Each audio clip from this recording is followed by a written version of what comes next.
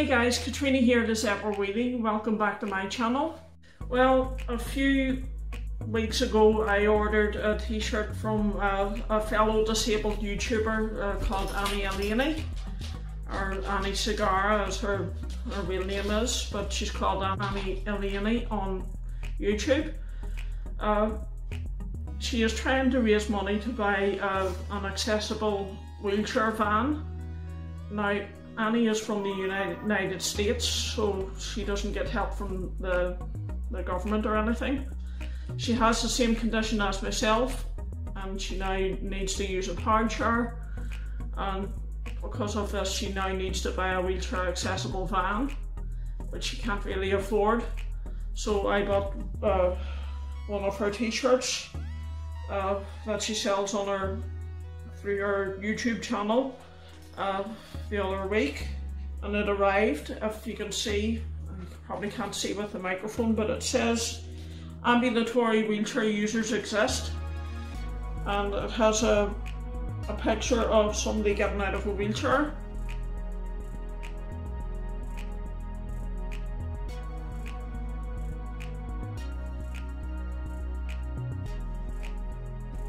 Now, like me, Annie can walk a little bit, and she has to put up with quite a bit of abuse, as I do, because of this.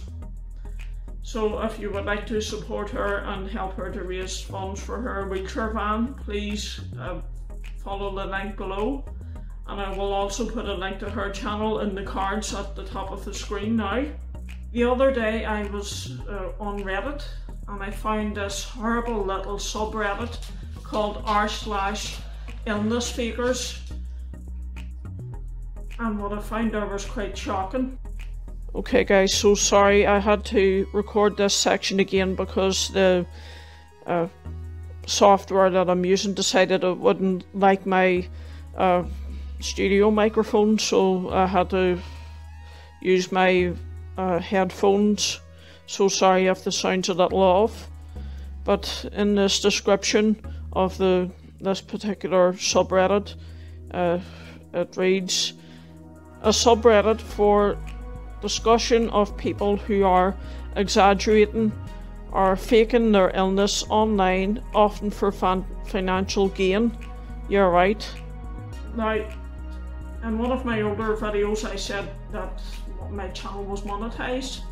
This is no longer the case because I started a new channel for my vlogs ages ago, and just recently I had my other channel hacked, so I had to start over again. But even then I didn't make much money, so I don't know where they're getting the idea of people posting about their chronic illnesses on Instagram and YouTube for making money, because we don't. This is the analytics from my vlogs channel.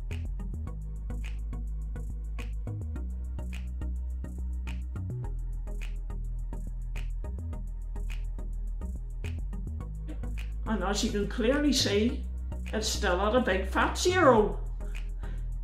So somebody please tell YouTube to get their finger out. But even still, I would continue to make these videos to highlight the difficulties that I face as a disabled person, even if I was paid or not. It actually cost me money to put these videos up. I mean, because I have to buy the equipment like my microphone here, and my light and my camera and whatnot. And yes, it is quite expensive. But I do find that most other people who have chronic illnesses or disabilities do find some solace in finding that there are other people like them, and that's why they tend to watch other disabled people on YouTube and how they do stuff and how they live their lives. It's not to make money. This is not a hate site. Again, yeah, right. As you'll see later, some of their comments are quite hateful.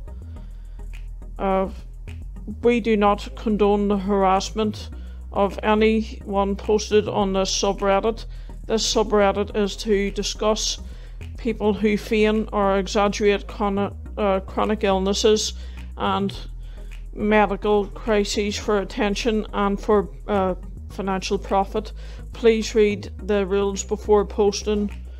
Disclaimer: this subreddit is not affiliated with any other external site, Instagram account, etc. This person is making fun of somebody who posted on Instagram about getting balloons for being in hospital for 6 days. Now, I don't know why this person was in hospital for 6 days. I know 6 days is definitely not long to be in hospital, even though it's boring.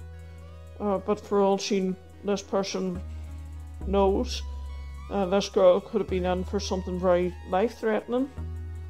And they're taking the mick out of the girl for getting her family bringing her balloons.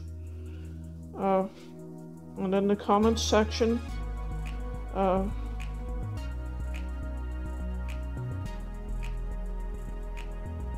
they're just taking the mick out of her more, as you can see. And it says, gotta make sure that tube is out and on display for the photo, for goodness sake.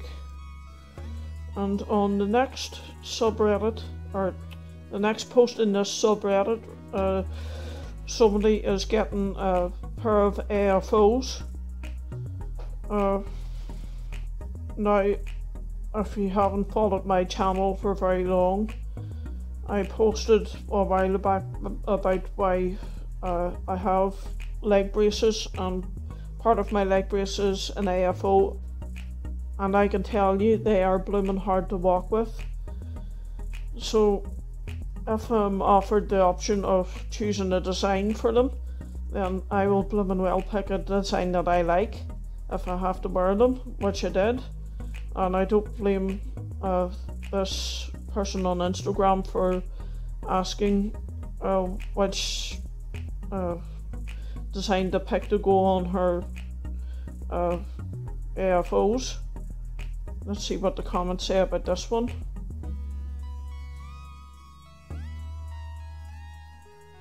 Although, well, I agree with that. AFOs are awful.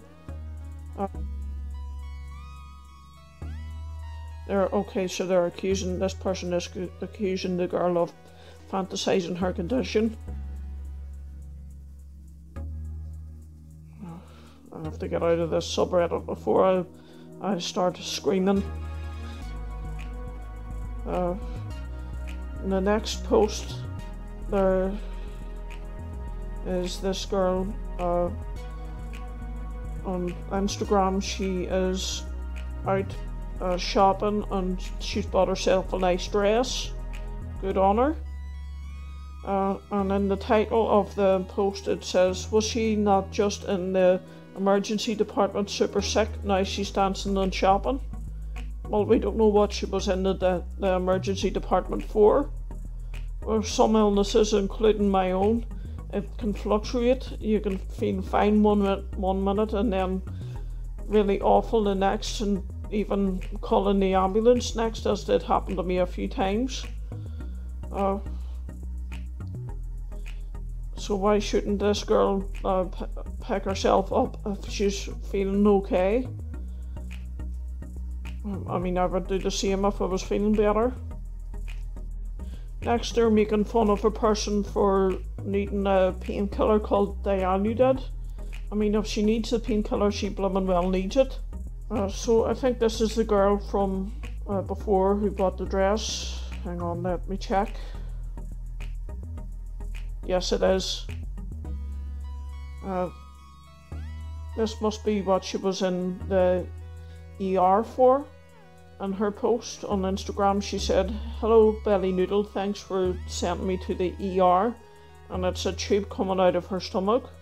Now, I don't know what the tube is. It could either be a feeding tube or a suprapubic catheter.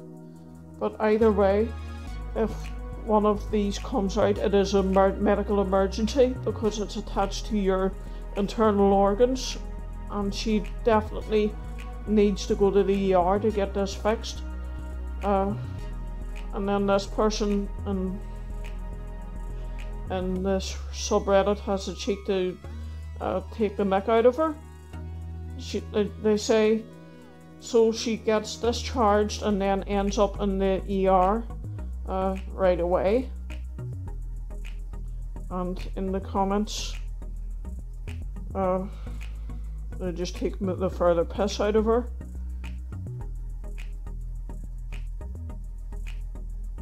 Claiming that she has an eating disorder. They don't know what disorder that she has. I mean, she could have gastroparesis. They don't know. Seriously, I have to get out of this subreddit or I will scream. Thank you for watching. If you like this video, please like, comment and subscribe by clicking below.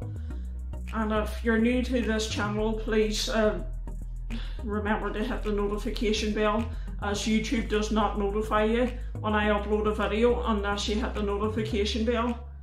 Bye bye.